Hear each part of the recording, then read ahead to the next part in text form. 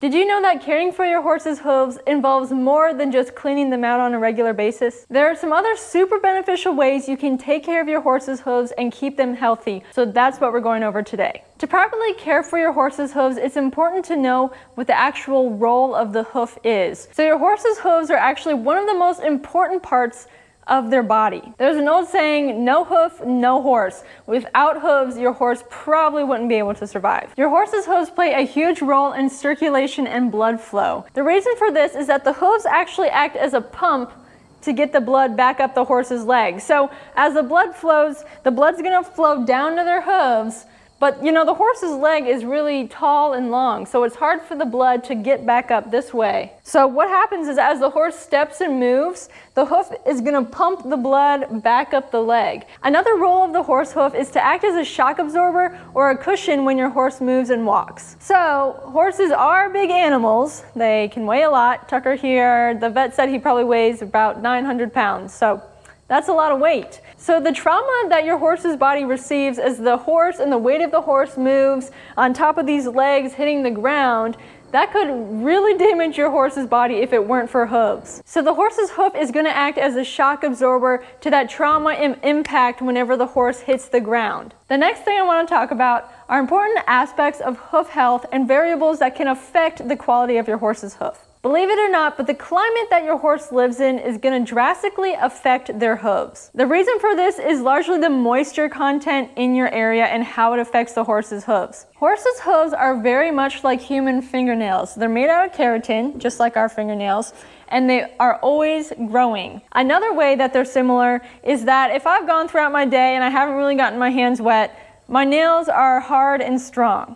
But if I go and I soak my hands in water or take a bath or something, then my fingernails are really soft and I can move them very easily without them breaking. So if your horse lives in a wet environment where their hooves are getting a lot of moisture around them, that means the horse's hooves are going to absorb that moisture and they're going to become soft. And so that means it's going to be harder for them to walk on hard surfaces. You may see horses in the desert that can easily walk across stones and rocks because their hooves are so solid and hard and strong. But if a horse is in a wetter climate, it's going to have a hard time and the feet are going to be more sensitive in terms of what they're walking on. The amount of moisture that your horse's hooves is absorbing is also going to affect the growth of the hoof. A horse that's absorbing a lot of water is going to grow much faster compared to a hoof that is dry and doesn't have a lot of moisture in it. There are things you can do based off of your climate that's going to help your horse's hooves stay consistent and healthy. Number one, if you live in a wetter climate, or maybe you're just in a climate where suddenly you've received a lot of rain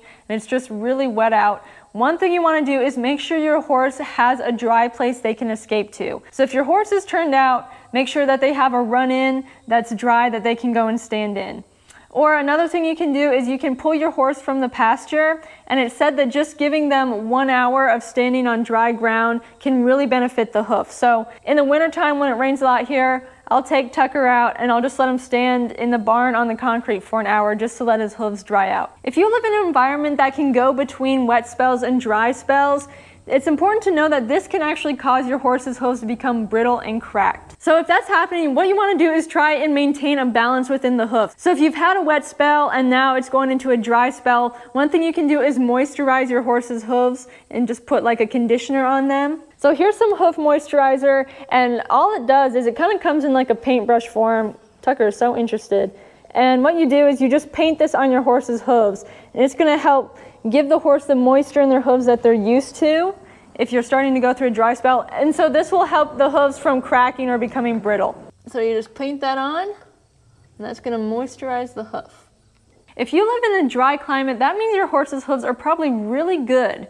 They're dry and they're strong and they're hard. So that means you can walk across hard surfaces and all of that. So one thing you're going to want to avoid in this climate is going into water and letting your horse just stand in water. Like I used to ride my horse into the river and we'd just stand and play in the river. But then my horse is going from a wet environment to a dry environment really quickly. And so that's going to cause the hoof to dry out and crack just like it would from a wet spell to a dry spell. So that's just something to keep in mind. Another important aspect of your horse's hoof health that we've kind of already gone over is circulation. As your horse moves and walks, each time they take a step, their hoof is going to act as a pump to pump blood back up the leg. So if that's what the horse's hoof does, what happens if your horse isn't moving or walking then? A sedentary lifestyle is going to drastically affect your horse's circulation. Number one, they're not able to move, and so they're not able to pump blood back up their legs. So if your horse is in a stall, this may be one reason they're getting stocked up legs, is because they're not able to move and get that circulation going. But proper blood flows enables tissues and muscles to become stronger, while decreased blood flow is going to make them become weaker and not as strong. So the more the blood is flowing properly through your horse, the healthier they're going to be. And it's also going to move toxins out of the body as it should, compared to if your horse is just standing still all the time, those toxins are going to be able to settle in their body. So what's the answer for this? The answer for keeping your horse's hooves healthy based off of circulation is exercise. Horses need exercise, not only to control their weight, but also for the health of their hooves. Exercise can look like turnout or hand walking or even riding. I once heard a farrier say that a great way to ensure that your horse's hooves stay healthy is by riding them on a regular basis. And the reason for this is that by riding your horse, you're getting them moving, you're getting their feet falling, and so that way that blood's going to be pumping and circulating back up through their body. Another thing that's going to affect your horse's hooves is your horse's diet, what they're eating and what they're consuming. So sugar is going to play a very big role in the health of your horse's hooves. So unfortunately, horses consume a lot more sugar nowadays than they were originally designed to. We give them sweet feeds that have sugar. They're on pasture that has grass that has a very sugar high content. And so horses are consuming a lot of sugar. So in basic terms, the way this affects your horse's hooves is that the sugar and the starches actually get into your horse's blood, and it travels down to the hoof. And then the hoof's tissues, like the tissues within the hoof, are very sensitive to that stuff, to that glucose and starch and stuff like that. And so if those things get stuck down in the hoof becomes inflamed. And that's known as laminitis. Laminitis is a health condition that should be taken seriously, as it can lead to even more severe conditions like founder. So since we've been talking about horse hooves so much, I wanted to show you all my scoop boots that my friends over at Scoop Boot were so kind to send us. These are great because I keep Tucker barefoot as much as I can, so that means he doesn't have shoes on his feet. But that can be hard when we ride across hard surfaces. We're in a wetter climate here, so his feet are a little bit softer. So these are actually more like tennis shoes, where you can put them on and take them off very easily. They have a sole like a tennis shoe that makes it easy for Tucker to just walk across rocks. If you click the link in the description and use my code EquineHelper479 at checkout, you can get 10% off your pair of Scoop boots. In order to properly care for your horse's hooves, it's important to know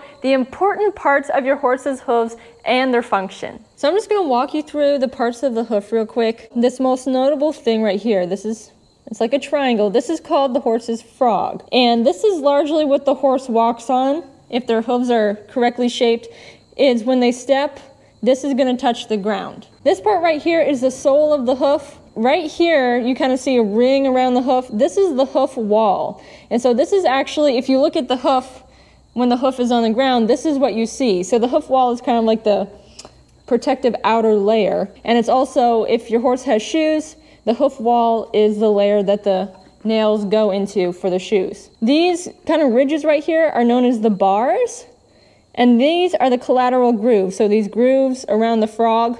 Of course, you have the toe of the hoof and the heel of the hoof.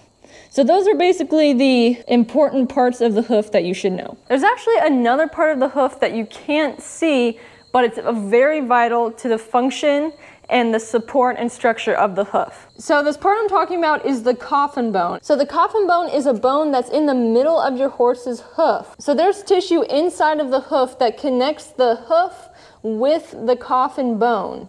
So the coffin bone is, they pretty much support each other. So the hoof and the tissue support the coffin bone, and vice versa. The coffin bone is also going to support the hoof.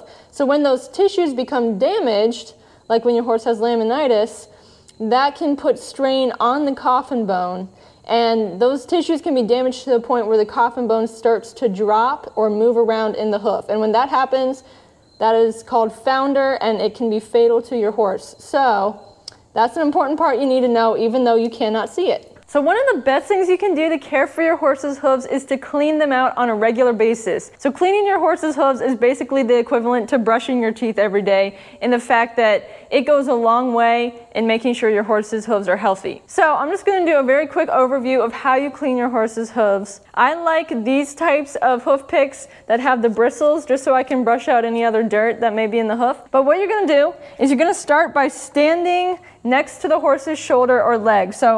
And I'm going to face backwards. So I'm either going to stand here at the shoulder to pick up that foot, or here at the hip to pick up the hind foot. And then what I like to do is just kind of run my hand down the horse's leg so they know what I'm expecting.